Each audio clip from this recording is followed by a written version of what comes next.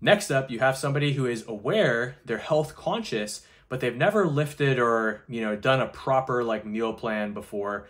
The brother just who falls into that category. So usually this person eats about 2,500 plus calories of foods that they think are healthy, like nuts. Now, before everybody freaks out and says, but nuts have polyunsaturated fats, that means it's healthy. Yeah, okay, but just because it's healthy doesn't mean it's good for having the body composition you want. And typically these health conscious aunties and uncles are not morbidly obese like the, uncle or auntie is eating 3,000 calories a day and has a giant belly and weighs 250, 300 plus pounds.